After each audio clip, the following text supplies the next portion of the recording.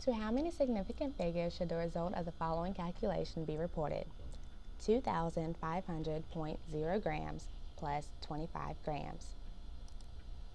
When adding or subtracting numbers, the location of the last significant digit in the answer must be the same as that in the term with a larger uncertainty. In this case, let's examine the terms that we are adding. The last significant digit in 2,500.0 grams is in the tens place.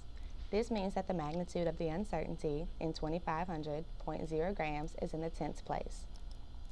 For 25 grams, the last significant digit is in the ones place. This means that the magnitude of the uncertainty in 25 grams is in the ones place. Since the ones place is larger than the tenths place, the last significant figure in the answer should be in the ones place. The answer should be reported as 2,525 grams. There are 4 significant figures in the answer: 2, 5, 2, and 5. The correct answer is 4.